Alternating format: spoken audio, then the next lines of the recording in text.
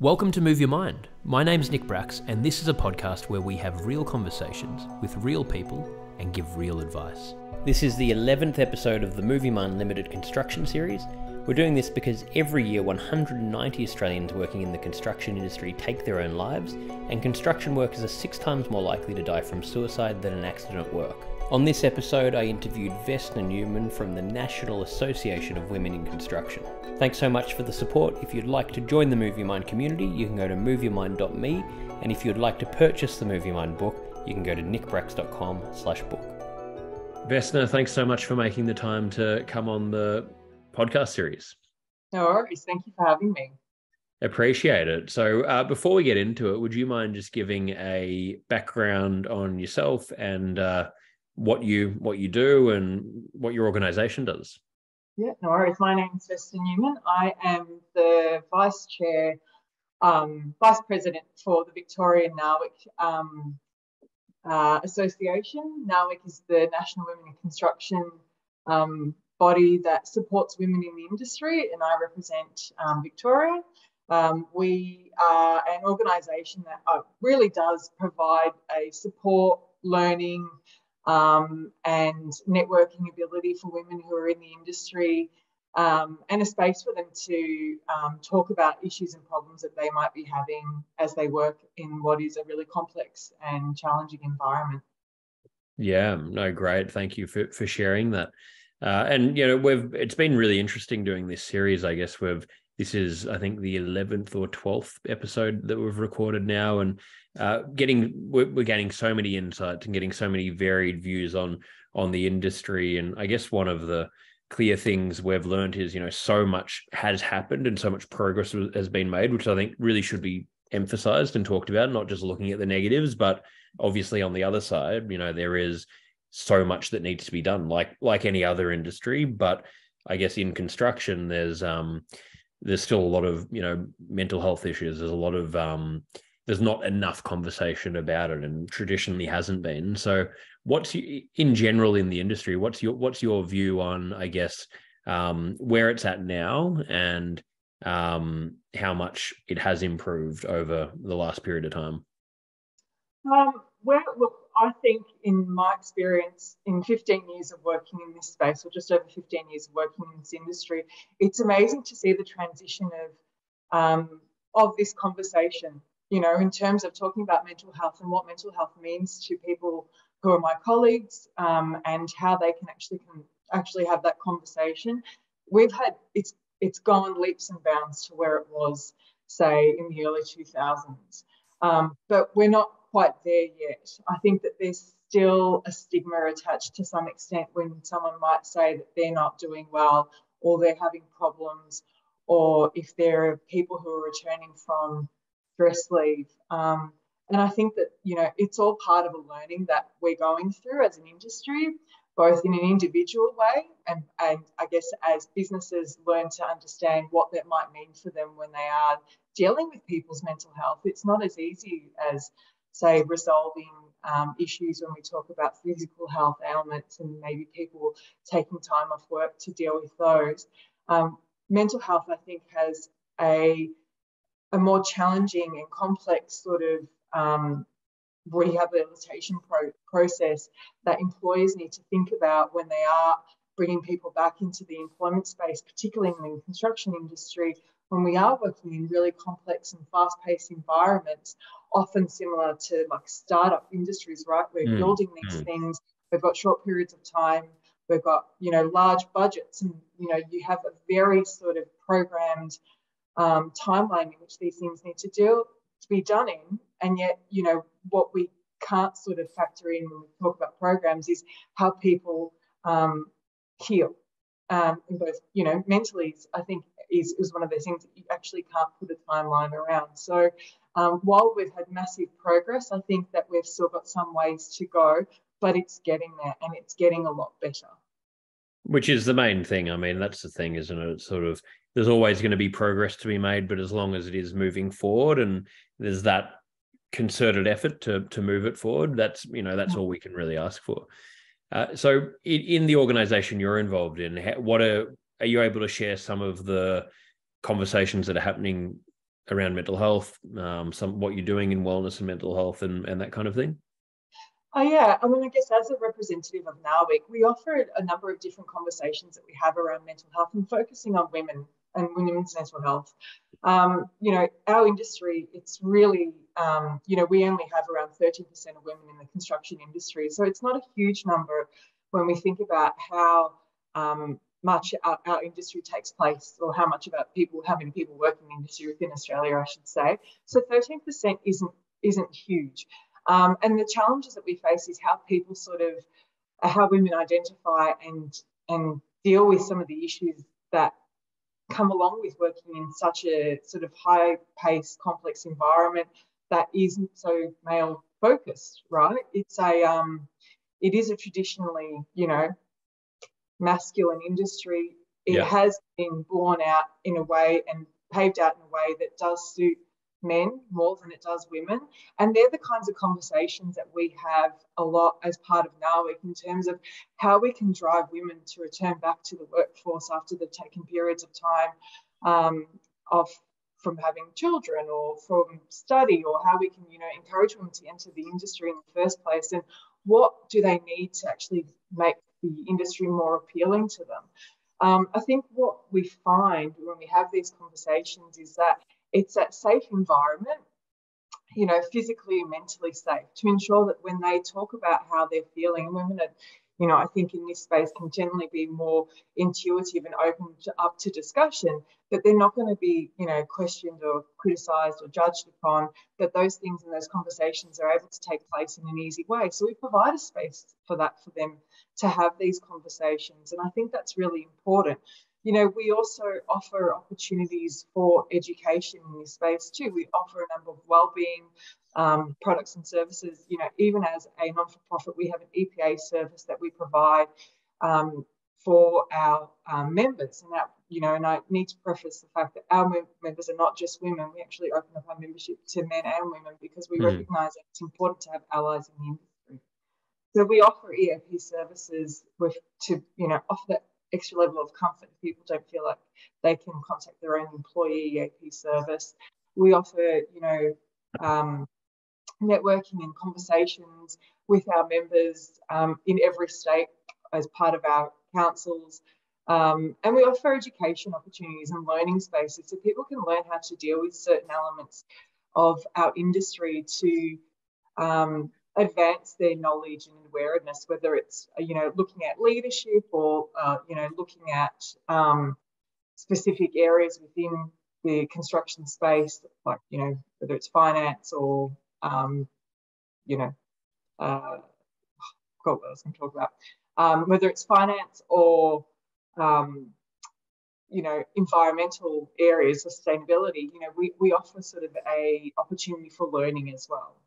Yeah, well, that's great. And I think it's, even just having this conversation about raising the awareness about, women in the construction industry, having that conversation, you talking about it here, I think it's a huge step forward. And like you were saying, a male-dominated industry, it's something that we really need to drive that conversation forward and make that change and make it become more palatable to both genders. And that's, I guess that's what it seems like, it's heading that way. I mean, what is currently the percentage of male? Do you know roughly what percentage male and female in the industry it roughly is? In construction, it's 13% women. Okay. But what's not as good is in trade. So actually in on-tool work, it's only 2%. Right. And it's areas like that where we do ask the question of what it is that is prohibiting women from entering into that area of the industry. Is it, perception of what it might be when they actually enter into that space, how they might need to work, who they might be working with. There is a fair bit of research going into how we can change the perceived notion of what it means to be a woman in trade or a woman on the tools.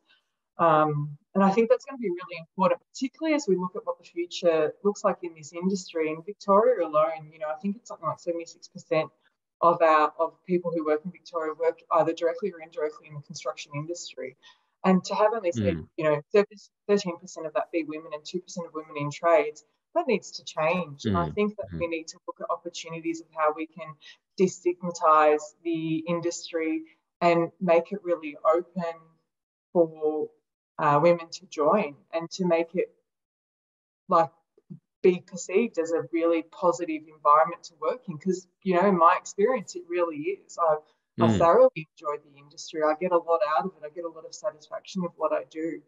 And it's, the question is, how do we change that? And is it around how, what the needs are of individual people? And is it that's perceived that maybe if you work in this industry, your needs are not going to be fulfilled in that way, whether you need to take care of your children or your parents, or if you leave the home caring, things like that. How do we, remove those barriers for women to join? Thank you so much for supporting Move Your Mind. We're expanding the offerings of the organisation, and we're tailoring everything we do to suit you guys and to try and answer to all of your needs and the questions that you send in. The book is available globally. You can find all of the links at nickbracks.com/book. And we've just released the Move Your Mind community. We've currently got a men's community group, a women's community group, a general group. We're going to be loading up other groups, and you can find all of the links at moveyourmind.me. This group's been created based on the needs of what we've heard and learnt throughout running Move Your Mind. And we have live events, we've got courses, we've got huge amounts of value, the ability to share information, share ideas, work in groups together to grow and share your learnings, to learn about different topics. You get email reminders. There's a whole lot of features in there. We're constantly updating it, and we're so excited to share it with you. You can find all of the information about it at moveyourmind.me. Yeah, no, that's really interesting. And it's interesting that, I've spoken to quite a lot of women in the industry now, and a lot of them have had the exact same view as you, where they love the industry. It's such an enjoyable place to work. I think there's that stigma that people don't really understand what it means to be part of that industry, and it has sometimes turned off before they even look into it as an option, which that conversation needs to change. So that figure is really low. Has that improved? Is that an improved figure from what it used to be? The 2% in trades, no, but it does need to improve. The 13% is sort of getting there. There's been a number of, I guess, gender targets that have been put in place around Australia to ensure an increased participation of women in the industry. And I think that they work to a certain extent, but I guess what needs to change, I think, is how we operate in the industry. And I think that in order to increase participation, we need to look at things about how we advocate and manage people and what they need from their workplace. And I think mental health is a big one, because, people bear different roles and responsibilities in their life. And I think that, the load of, if you're a parent, what that means for you is very different to if you're not. In the industry, when we often see that, women will leave to have children, and they won't necessarily come back because they don't feel that they can participate wholly in the industry because of the demands that it requires. So we need to look at ways that we can improve those statistics for men and women who are returning from parental leave, to provide them opportunities to rejoin the industry in meaningful ways. And whether that is looking at, jobs that are permanent part-time in their areas of specialty and skill, or if it's how we operate as an industry with hours. We're notorious for these incredibly long hours, which actually drive a lot of stress and strain in people, how we can reconfigure that to make it more appealing for people to come back and work. These are conversations that are being had and need to continue to be had to ensure that we improve our industry and to drive the numbers up for women's participation and for general participation, I think, because if we don't take stock now, we will probably find ourselves at a loss in years' time, when people don't want to join the industry because of the challenges that they see and that it doesn't necessarily serve their purpose. And I think that as generations progress, people may not want to participate in such stressful environments of work. So we need to look at how we can change those environments now.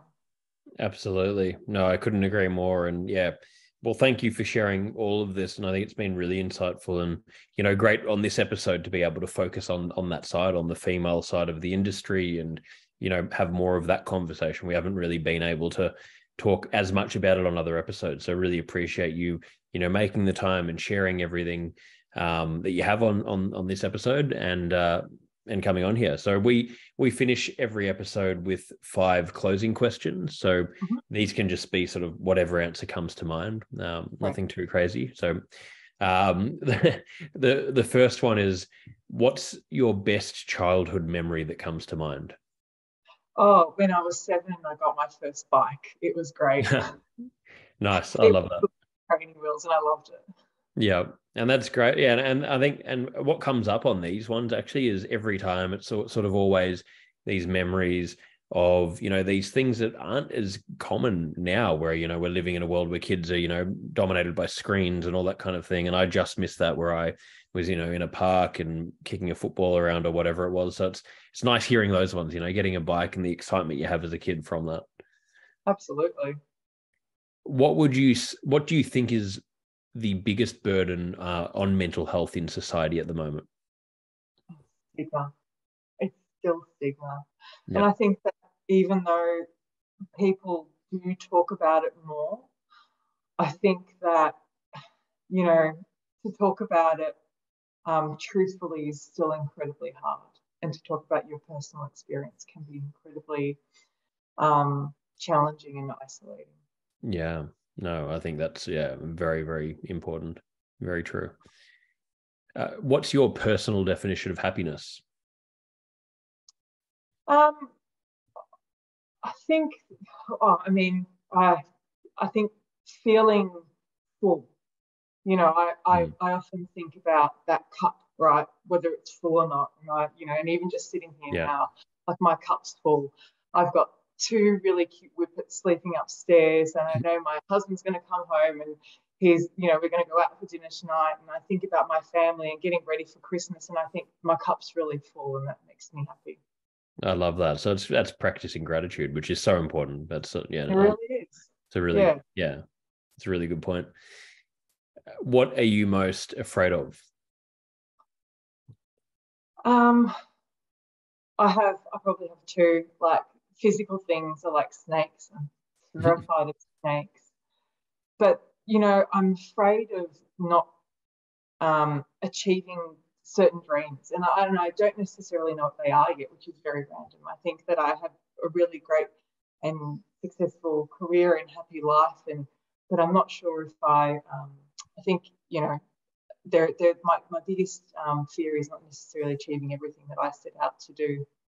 Yeah, no, I definitely share that one with you. So final one, what are you most proud of?